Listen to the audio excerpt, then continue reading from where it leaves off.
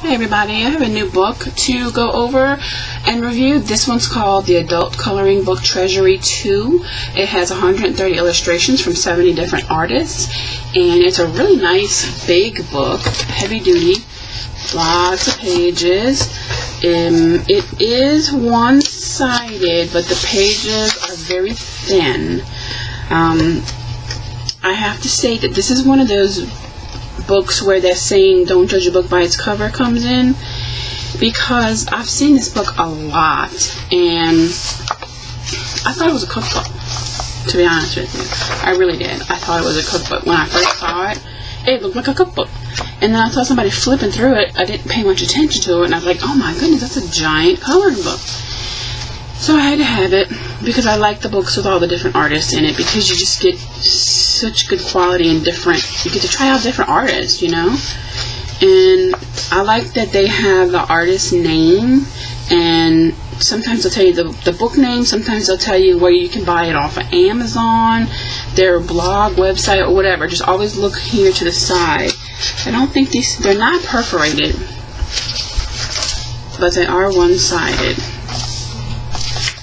They have, like, see this page is cute, but it's like childish. So they do have children's pages like this one,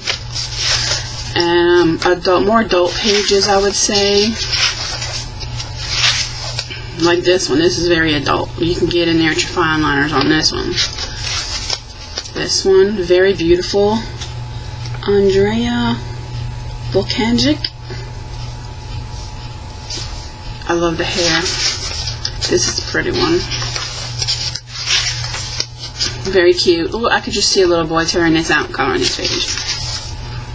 Another one that's kind of childish. This is very different, a little odd. Anise Chirella, Underworld.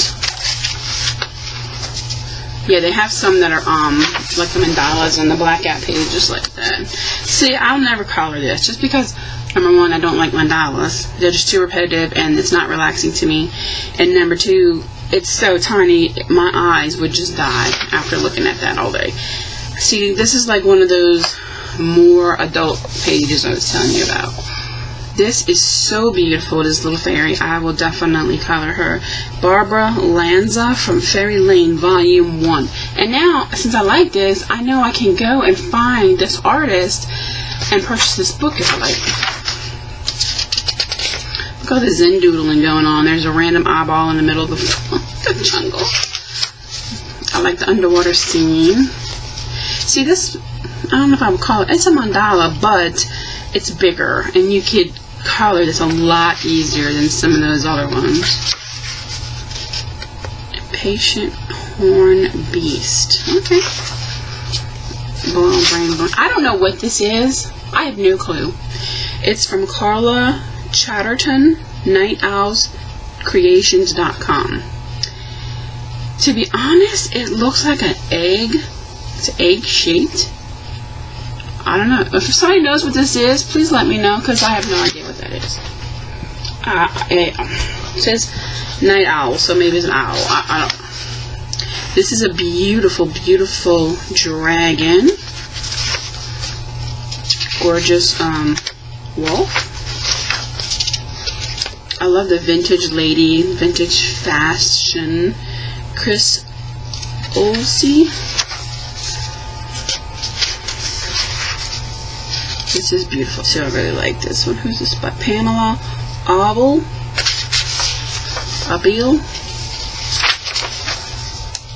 Double Vision by Colette Fergus. Another mandala type picture. This is really cute. This would be really cute if you colored it all in. It's all the little sweets and donuts and cookies, and would be really cute. Color Me Form by Jade Elizabeth. Little Christmas tree, ornaments. Isn't she beautiful? I might color her first. Christina McAllister, The Lumina Chronicles. I see, I've seen that book. I have not purchased it, but I have seen it. It's very nice. See what I mean by all the different artists? I love this type of book. Look at her. Another one by Christina McAllister. This one's from her Magical Beauties book, and you can find her at www.gypsymystery.com.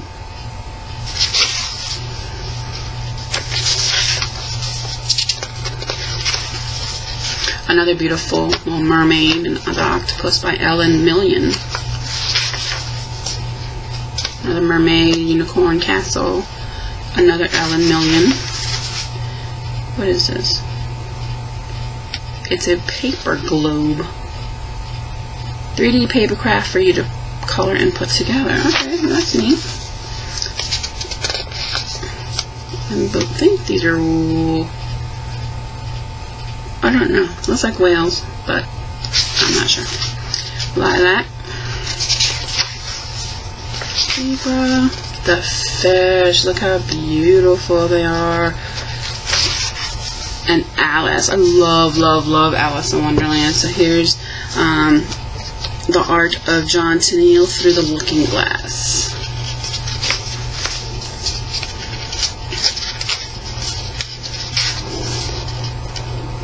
Couple unicorns.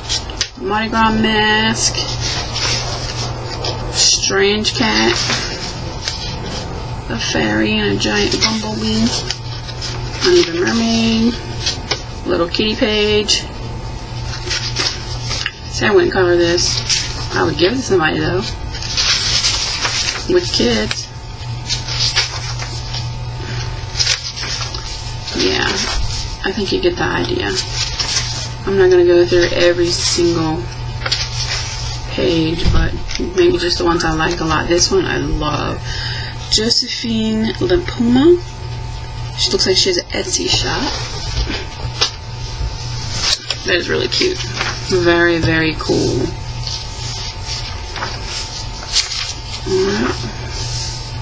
Another dragon scene. This is like grayscale. Yeah, they even have grayscale. Author Rankham's Fairies and Nymphs. Nymphs. However you say it. Random eyeballs.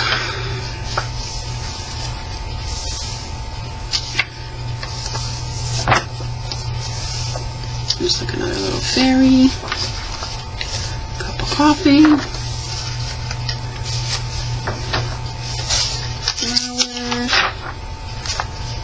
A very, I'm going to say partridge in a pear tree, but I'm not sure. Or just a fat bird, I don't know.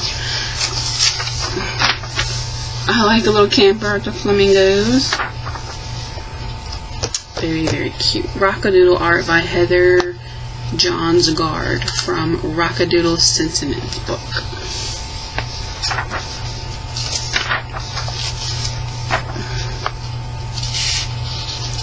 Odd, but cool. I like the girl. I'm not too sure why she's sitting here with all these cats, but it's very cute. It's a cat fairy. And then we got another random flowery Zendoodle. And at the very back, it tells you all of the artists, an index of all of the artists, I should say. It tells you a little bit about each one, and it also has their, their Etsy stores, their Facebook, whatever they have on here. And that's it. It's just a great book. So now I think I'm going to go buy the Treasury 1 book, see what's in that one. And if you have any questions or comments, please leave them down at the bottom. And I will also leave links to where you can purchase this. I think I already said I got this off of Amazon. But yes, I'll leave a link down at the bottom. Thanks a lot, and I appreciate you watching. Bye-bye.